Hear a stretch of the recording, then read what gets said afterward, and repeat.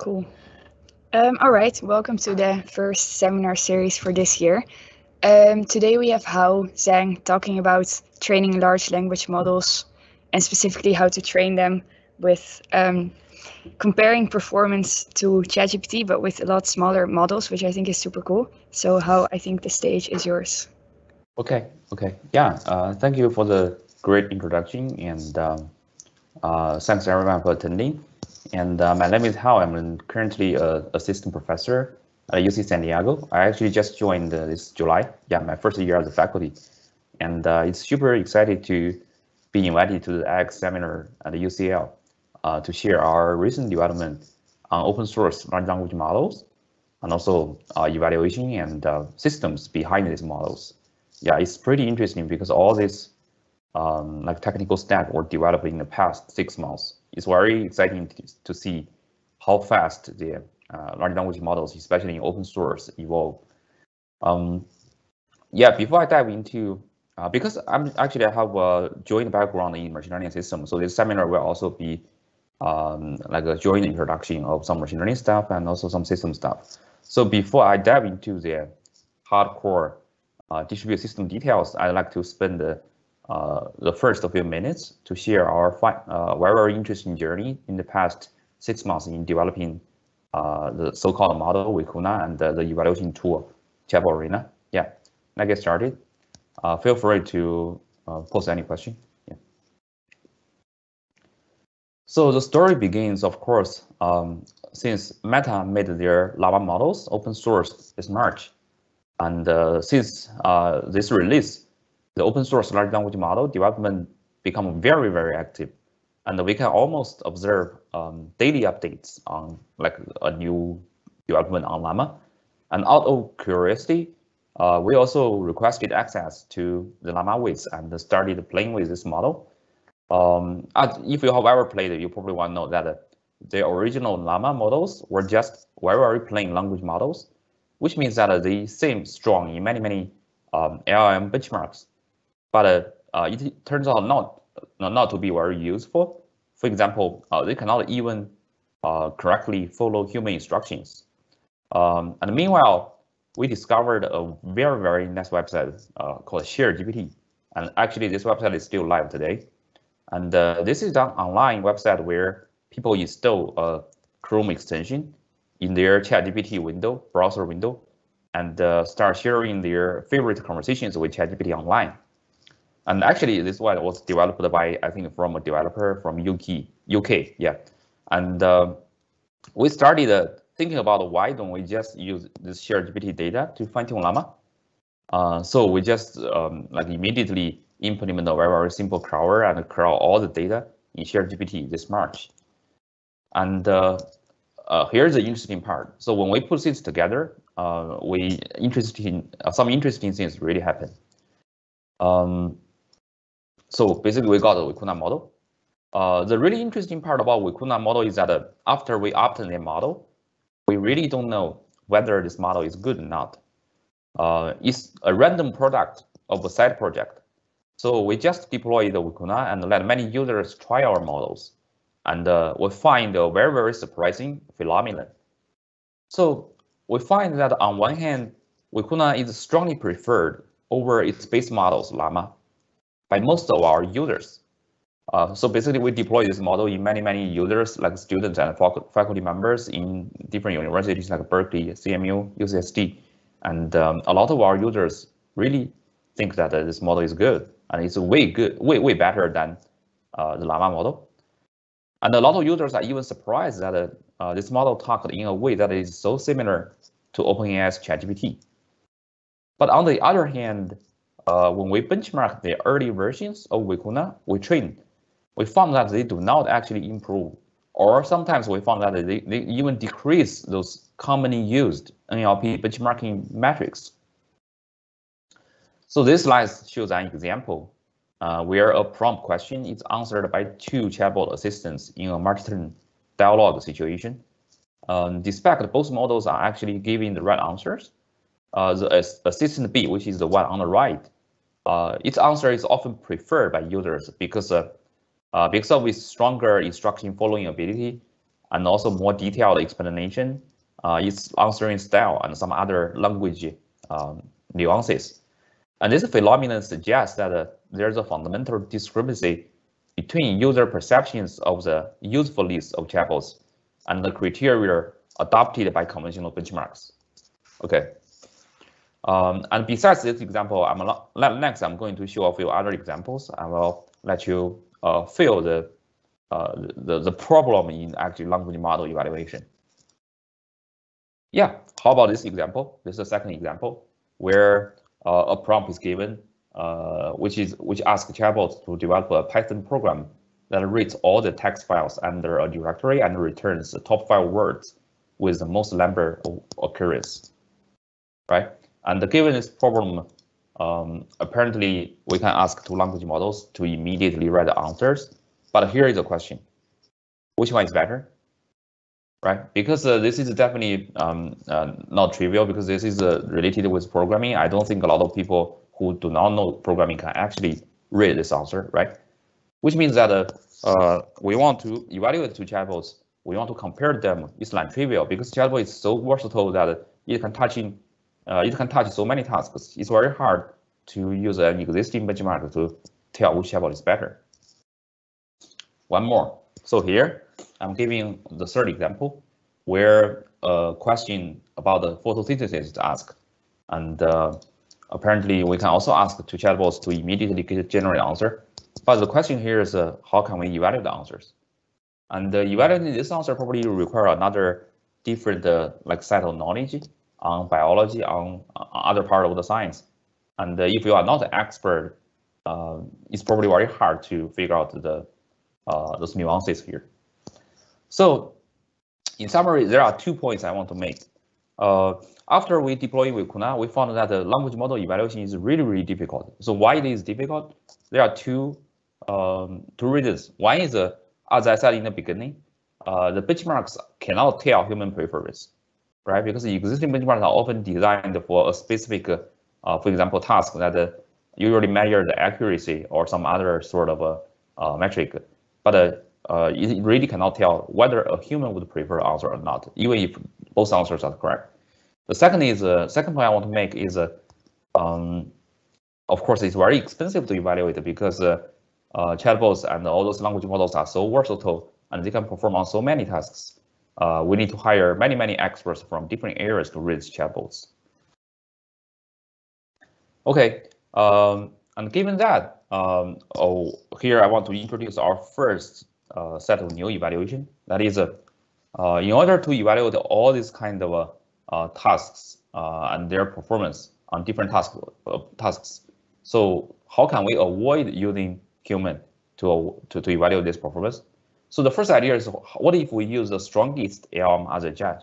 What if we put these two answers into GPT-4 and see how GPT-4 says about these answers? Because GPT, like the intuition here is because GPT-4 was trained on almost all the available data that the human has ever generated on internet. It should have also, and it is pretty strong on a lot of different metrics. So it should also have the ability to tell if, given a question, if the two weaker chatbots can actually generate the right answer. So here's an example. We did some sort of prompt engineering on GPT-4, and we basically feed the question plus the two answers into GPT-4 and with some other prompt template. And we ask GPT-4 to rate which one is better. And if you just spend 20 seconds looking at the output of GPT-4, you'll see it actually, to some extent, it can rate a lot of its answers very fast than human, much faster than human, and can give a reasonable explanation which one is better and which one is not, right? So this is basically a first set of automatic evaluation we propose to evaluate this Vicuna model, and also since we adopted this evaluation, there has been a surge of interest in using the strongest large language model such as GPT-4, and later I think people also extrapolated into another model called Anthropic, trained by another company, and they use these stronger models as a judge, and they try to use the judge to judge the answers, like in replacement of human effort. And same thing here. We can also ask GPT-4 to evaluate the answers to a question that is related with photosynthesis, and apparently GPT-4 is very capable of doing that as well. At least much more capable than most of our humans.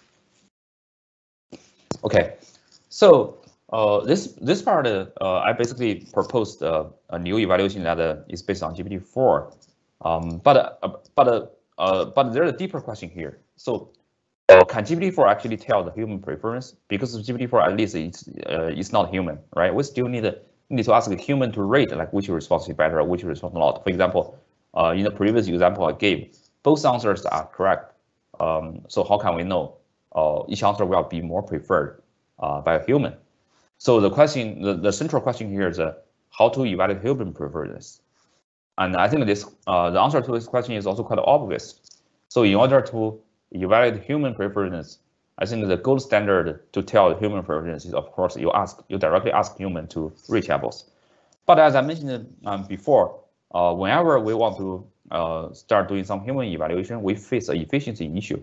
That is, how can we scale this up? Because it's really a like a labor-intensive process, and also sometimes even very cost sensitive to ask human to read this table. Okay, so here's the idea. The intuition is because chatbot answers will be interpreted by humans, so it makes sense for human to be the ultimate evaluators. And so ideally, when we want to deploy this kind of evaluation, we want to give the LLM a question and generate answers, and we want human to rank all these LLMs on the answers given a fixed question. However, when you start ranking, for example, if you have n LLMs, so the task becomes that you need to rank n choices, and it turns out rank n choices and given each answer exact rank, like a number between 1 to n, it's actually very hard. So instead of doing that, we can try to simplify this problem a little bit. Like instead of ranking all these n answers, we can probably just ask human to pick the best of n, right? Because picking a best of n is definitely better than ranking all n answers. But still, picking the best of n is still very hard, because at least you need to ask human to read all the n answers and then remember them and try to figure out the best one. So we can even reduce this problem into another form that is it's even easier to pick the best of 2, right? So actually, there's a book telling about all this kind of like a human evaluation phenomenon, and why we should ask human to pick the best of 2 instead of like ranking n choices. Yeah, so basically based on this kind of intuition, we developed a methodology that is we can actually present to a human 2 answers from 2 chatbots, and we try to let the human to pick the best answer between the 2 LLMs. And does this remind you of something? I think so, right? So basically, this is something very similar to the football games, right? Soccer games, and this is actually something called a tournament. So basically, in a tournament, for each question, we compare each pair of the LLMs, and I think this relates many people in Britain to the favorite game of the world, that is football. Yeah, because basically in this kind of football games, we always let 2 teams to compete, right? And we try to count which team wins and which team loses, and we try to accumulate the points for them, and we try to, based on the points, rank each team, and eventually we will figure out the champion, right? And at that point, we definitely want to mimic this process, because this is very natural, like on how human, in the human world, how people rank, like different teams, different persons, different players, right? But the problem still exists. What is the problem? It's very hard to scale, because if you run this kind of tournament, you still need to ask each 2 LLMs to compete. But the number of LLMs, especially the number of open source LLMs in the world, is much more than the number of football teams, right, in UK.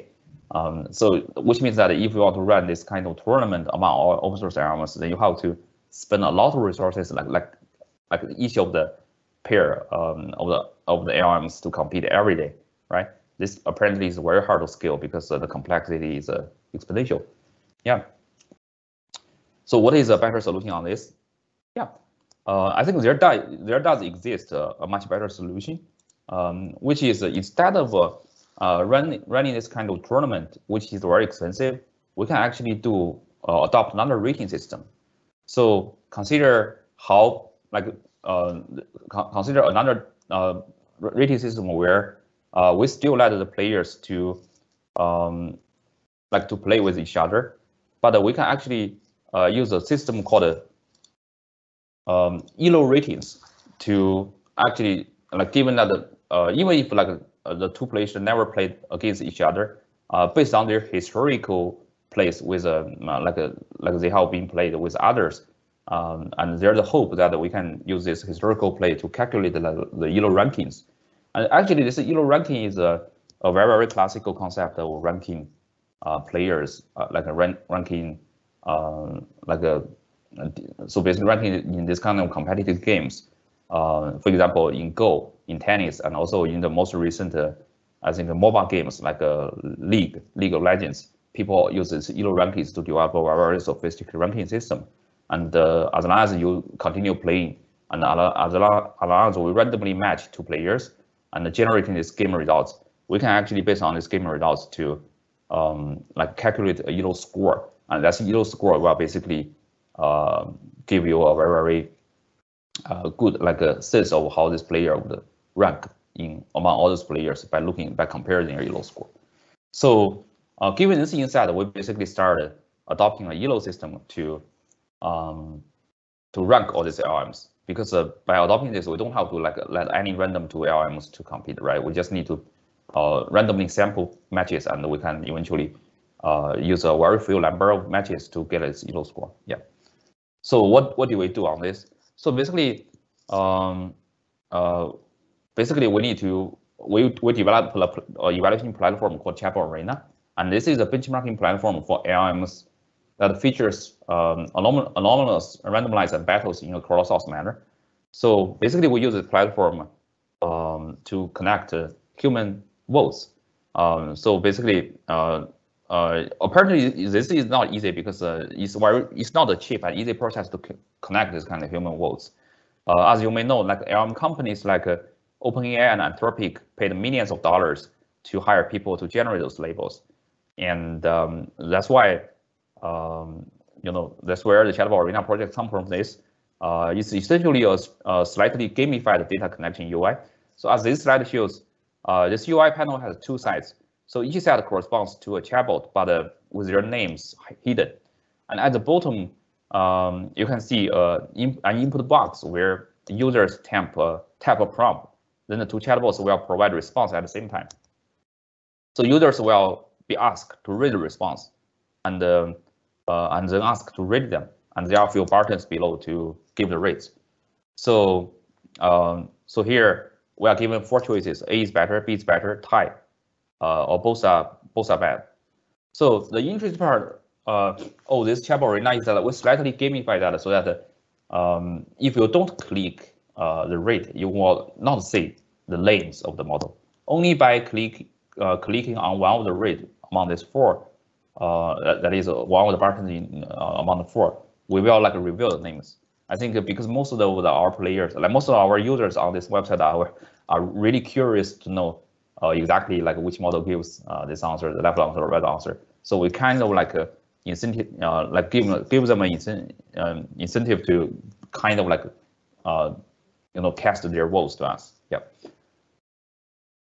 And by running this chatbot arena for almost a few months, and every time we randomly sample 2 models and put them side by side and ask the human to vote, we basically can get this. That is, we served 20+ models in this chatbot arena project and start connecting a lot of user votes to rank different chat assistants. And at the left side, you can see after we collect a substantial number of votes, we basically can draw this heat map. And in this heat map, you can see exactly the win rate between the 2 chatbots that we serve, right? The win rate means that on the votes that were connected between these 2 chatbots, which one wins like how many votes are voted that toward like for example GPT-4 wins over another model, or GPT-4 like model A wins over model B. So after we connect a substantial amount of these votes, we can use these votes to calculate the yellow rankings of these chatbots, which will result in the leaderboard on the right. Right. This is so similar to the tennis games and any other sport games where people use yellow ratings to rank players. And as you can see, the results is definitely not very surprising. GPT-4 still champions the leaderboard, but other closed source models like Anthropic's Cloud is also very good. Yeah. And it turns out that the Vicuna model and the chatbot arena gets a lot of attention. So first, after we running this chatbot for 6 months since this March, our project which supports this chatbot arena actually gets a lot of attention. This project is called FastChat, and basically in 6 months we kind of accumulated almost 27K stars on GitHub for this project. Yeah, a lot of attention. And also, this is the traffic map of how many chat sessions we received in our chatbot website. As you can see, we basically receive very high traffic every day, especially in the early first 2 months of running chatbot arena. And we also publish leaderboard regularly, for example, every few weeks, and we try to update the community which chatbot is better, because especially in I think in May, in June, people are really interested into developing new chatbots based on Llama, and we kind of like put them into evaluation and update people like what is the status of the latest model. And I think because of our ranking system and because of our Vicuna model, we do create a few impacts. I think in this May, there's a document which becomes very popular in Twitter and also in Silicon Valley, which is written by a commenter saying that Google, we have no mode, and neither does OpenAI. And this is largely because of this leaderboard, because you can see some open source model is so close to closed source models, and I think people are starting gaining confidence on open source models. Yeah. Okay. Well, if you are interested, I can actually talk about this process of building Vicuna and evaluation a full day. But now, into this talk, I want to slightly move the focus now on more hardcore system story behind the scene. Okay. So let's start with a different topic. So the backend system and deployment of chatbot arena. So in order to connect enough users' voting data, we have to serve all these models. Like I mentioned, I think up to today we are serving 25 LLMs on the chatbot arena project, and we basically need to simultaneously serve these 25 models in the chatbot arena website, so people come and give in their votes. And also we need to make sure that all these models are served with high throughput and low latency, because if one chatbot responds too slowly, I think people will just walk away, right? But as a very small academic group, we indeed do not get a lot of compute. So basically, in our setup, we just have about a dozen of GPUs. For example, I think at peak time we basically have 20 A100 with each with 40 gig memory. But sometimes we also need to move these GPUs for some other projects. So basically, we need to mobilize all these 20 GPUs to serve like more than 25 plus LLMs, which are substantial. And also, as you can see from the traffic map, we receive quite a lot of traffic every day. A lot of people start chatting with these chatbots we serve. And in average, we receive 40K chat sessions per day. And at the peak time, we sometimes can even, the traffic spike can goes to, for example, 70K. Yeah. So the reason I mention this is there is a substantial system behind this. So this actually forms our main use case. So we are providing this public LLM inference service. We want to connect the modes to rank LLM models. but we are a university with only tens of GPUs. And this drives us to think really hard about the system problem. So how to efficiently perform inference and serving for this kind of like autoregressive LLMs. Yep, that will be the next major topic I want to talk in this presentation. So let's start with the first problem. So in which I will cover our solution called page attention. And this page attention is actually a newly accepted paper to this year's system top conference called SOSP. Yeah, you are welcome to check this paper with more details. Okay, and yeah, now let's get started with page attention. So to understand the problem, let's look into the inference process of large language models. So because we have to understand the computational process in order to figure out how to serve it. So first, the user provides a prompt consisting of multiple tokens. So in this example, the prompt is artificial intelligence is, and the prompt goes through the model, and then we get the next token to the prompt, right? And this is basically one inference step of these LLMs. And in the next step, we basically feed this new token back to the model and get a second output, which is the future, right? And this process is repeated until the sequence either reaches its predefined maximum length or generate a certain token called, like for example, EOS, which means which stands for end of sequence. Okay, so in the inference process, LLMs have a unique component, which is often called key catch in the machine learning literature. Okay, and in processing a new token, the model actually needs not only the representation of the current token, but also the representation of all the previous tokens. So these states of previous tokens should be kept in memory, and this is called the key cache, as you can see from these two red boxes. So when a new token, in this example, the token 0 is generated, besides the token itself, its corresponding key caches also need to be kept and appended to the key cache memory space. So to recap a little bit this entire process of like autoregressive LLM generation and key cache. So basically, key cache is a memory space to store those intermediate vector representation of tokens. While the name is probably a little bit misleading to someone like researchers with a system background. So, but you can think of this key cache as a working set for a sequence rather than a cache, because the model uses every previous token state because the model basically will use every previous token state to generate the next token. And importantly, the size of key cache dynamically grows as new tokens are appended, and it also shrinks as the tokens are deleted once the sequence finishes with, for example, an EOS. So, okay, with that, we can just put the key cache in memory, and we are good. So why do we care about this key caches, and why is this related with all this kind of service stuff, this performance stuff? So basically, this will be the most important slide of this talk. Yeah, let me go through the reason why.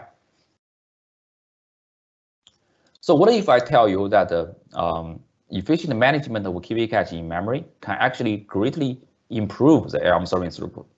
Let me try to explain the key insight here. So let's say we run a 13 billion LLM, like Vicuna 13 billion or Llama 13 billion, a very popular LLM on a NVIDIA A100 with a 40 gig of GPU memory.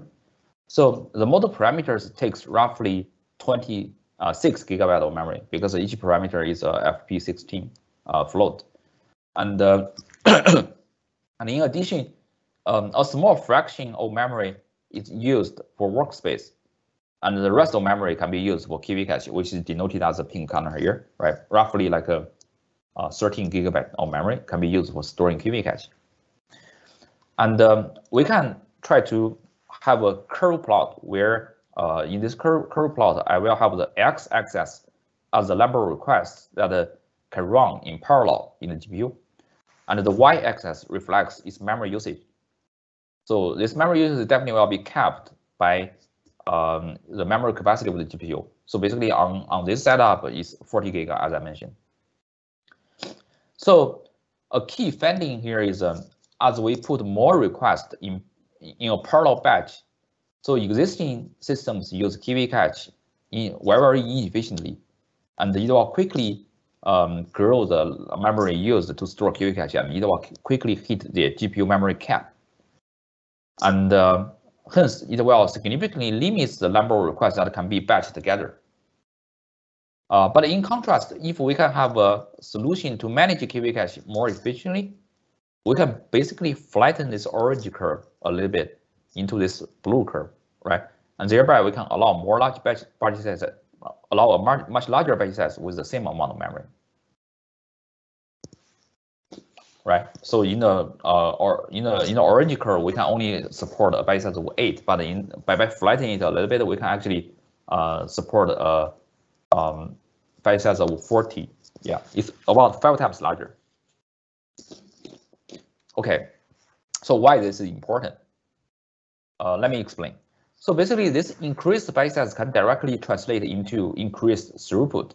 So if we draw another plot below to illustrate the relation between batch size and throughput, we can see that as we increase the batch size processed in parallel, before the GPU reaches its compute roofline, we can almost observe a linear increase in throughput, right?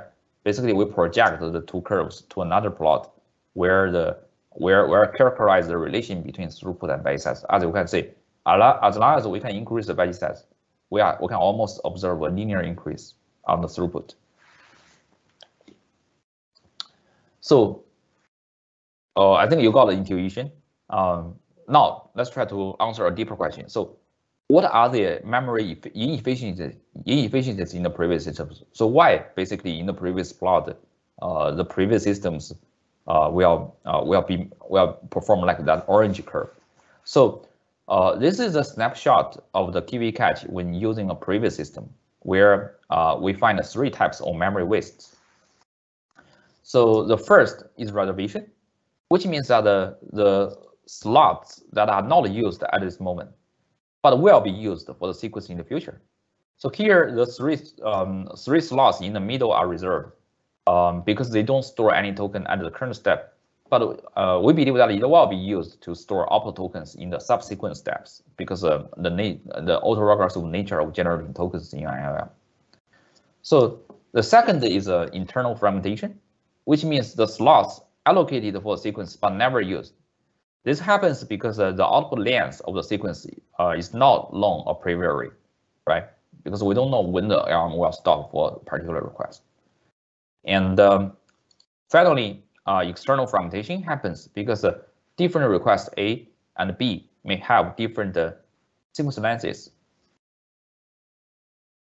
So the memory waste is actually significant. So in our profile data with different memory management schemes, we observe that only 20 to 30% of the KV cache is actually utilized to store the token states, and the rest of the space were just wasted.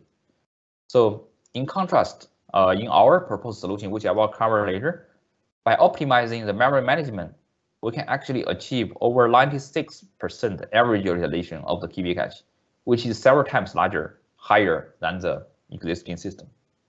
And as I said, because we have less fragmentation, so we use memory more efficiently. Because we use memory more efficiently, we can fit more requests in a batch. And because we can fit more requests in a batch, we will have better throughput. Okay, now we understand the problem. So what is the secret sauce here? So this is actually a very, very old problem, right? If you have ever studied like operating system in computer science. So the way we solve this problem is to employ the old idea of virtual memory and paging in operating systems. So as we know, the operating system that we are currently running uses paging to reduce the fragmentation in the physical memory space, and uses the virtual memory for efficient space multiplexing between processes. And what we do is basically the same. It uses a similar kind of idea to resolve the fragmentation in the KV cache and enable efficient space sharing between requests. So this is enabled by our new technique called page attention. Yeah, let me dive into it a little bit. So to begin with, we partition the KV cache into an array of token blocks. A token block is a fixed size chunk of memory that can store token states from left to right. So in this particular example, the block size is 4, which means that we can store 4 tokens in a block. So to clarify a little bit, the tokens here are not those strings. They are token states, the vector representations of the tokens in a sequence. So basically, each slot in the block will basically store a vector. So for example, in the Llama 13 billion model, each token state should consume about 1 megabyte of memory, and it becomes larger when the model is larger. So on top of this, we can introduce the page attention, our new implementation of the attention mechanism. And we find that the fundamental limitation of the previous system is that they require all KV states for a sequence to be stored in a continuous memory space. And this is the convention in typical like DNN workloads where the input and output space are static, which are taken by granted in deep learning libraries like the one we use very commonly like TensorFlow and PyTorch. However, it turns out to be highly inefficient for inference, where the sequence lengths are highly dynamic and unknown at generation. So page attention directly addresses this limitation. So with this page attention, the KV states can be stored in non-contiguous blocks located in arbitrary positions in the KV cache. So basically, we virtualize the KV cache to logical and physical token blocks. Let's see how it works with an example request A. So, and this request comes with the prompt. Alan Turing is a computer scientist. And in this logical view, the tokens are stored in consecutive blocks and their orders is preserved. But in the physical view, on the other hand, the tokens in the same sequence may not be stored in adjacent blocks, and the order between the blocks can be very arbitrary. And the mapping the mapping behind the logical blocks and the physical blocks is stored in a very lightweight block table, which is shown in the middle of the slide. For example, in this slide, you can see the logical block 0 is mapped to the physical block 7, and the logical block 1 is mapped to the physical block 1. And the logical block is continuous, but the physical block is not. So let's continue this example. Let's say the model has generated the next token, and. So the new token is first appended to the last logical block, which is the logical block 1 on the left. And using the block table, we also append the new token to the corresponding physical block. This is where the true memory writing happens, right? We basically write the KV state of the new word "and" on the third slot of physical block 1. And the same for the next generated token, which is a mathematician. Okay, we do the same thing. And finally, if the last logical block is full, then we allocate the new physical block and store the token in the first slot of the new block, block 5 on the right. Note here, the block 5 is allocated only on demand. So why is it important? Because if by allocating it only on demand, we eliminate a large portion of reserved memory. That is, we don't have a reserve before this token is generated. And without this reservation, we can actually allocate that part if there's more requests coming into our systems.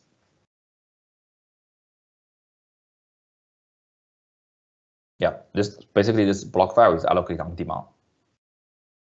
So this is basically how we manage the KV cache. And so far we have covered how it works for a single request, a single sequence. But you can imagine how it's going to work for multiple requests processed at the same time.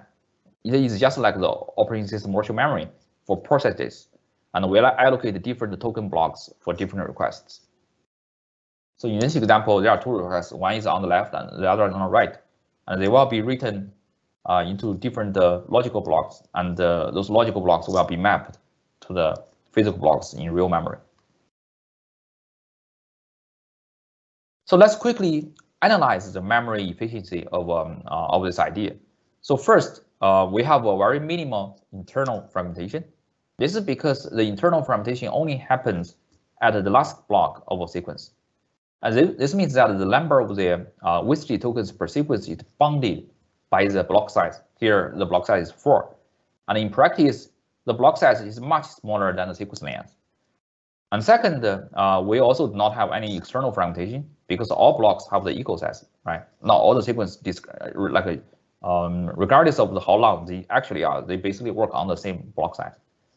And third, we do not reserve memory, like I already emphasized. So a new block is only allocated on demand when the previous block is exhausted.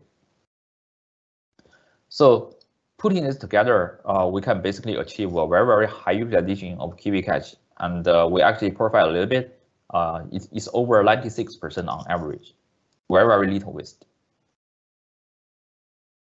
So another advantage of this dynamic block mapping and this page attention is that it enables some sort of sharing.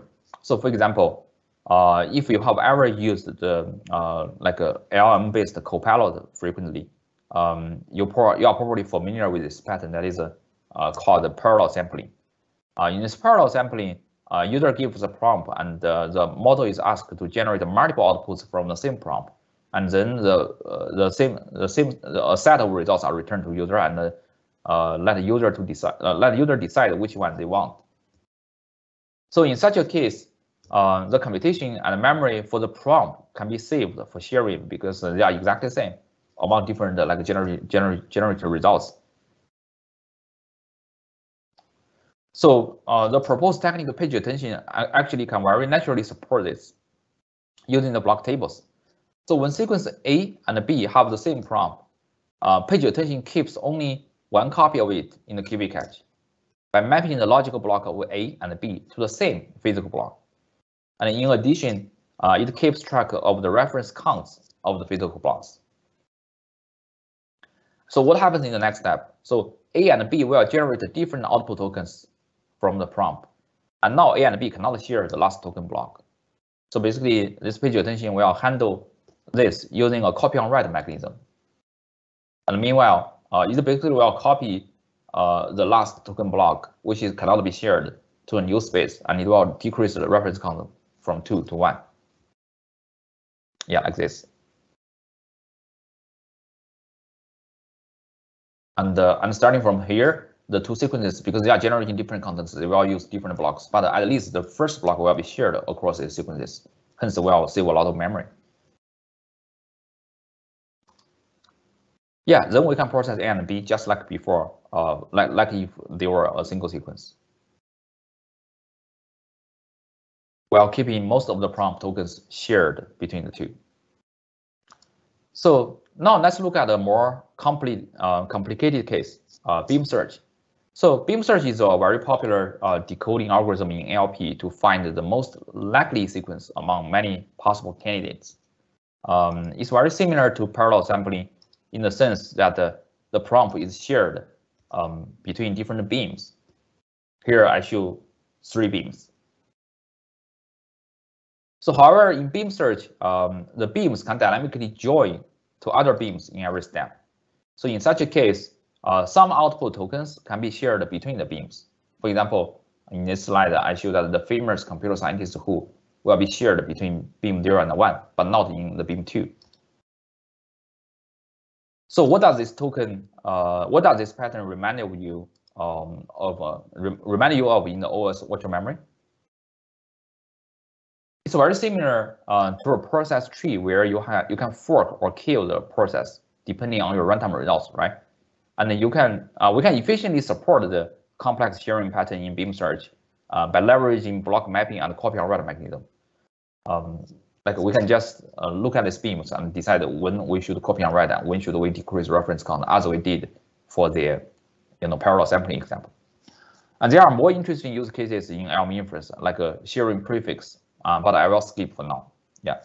The point I want to make is with this page attention, we can actually apply this page attention and memory management mechanism to a lot of opportunities, like different sharing opportunities and different decoding algorithms to save the memory. So we can improve the throughput much more. So we basically implement this speech attention as a system called vLLM. And this vLLM is an end-to-end serving system that includes front-end and the distributed model executor and the scheduler. And most basically, this vLLM can be thought as an inference engine with a few custom CUDA ops. And we basically use some projects in the ecosystem for distributed execution, as you can see from this architecture diagram. And the source code of this vLLM is publicly available. And I think since we released this vLLM and we use this vLLM to power up the serving in the chatbot arena I introduced in the first part of my talk, we got a lot of attention in open source. So, for example, the machine learning open source community, Hugging Face, they immediately adopted vLLM after we released this technique. And also, a lot of people are looking at our code and try to contribute more models or improvements. And yeah, and basically, as you can see from this dark green curve, vLLM now is basically the #1 serving system, open source serving system in the community. And if you are up to serving any model, like LLM, like Vicuna, like all those llama derivative models, consider using this. Now let's talk about a little bit on the evaluating part. So how does vLLM perform in like in reality, like in real setups? So the metric we will use is the serving throughput, and the way we measure it is to find the maximum request rate that the system can serve without exploding the queuing latency. So for generating the request trace, we basically use two different data sets. One is the shared GPT data I mentioned at the beginning of the talk, which is used to train Vicuna.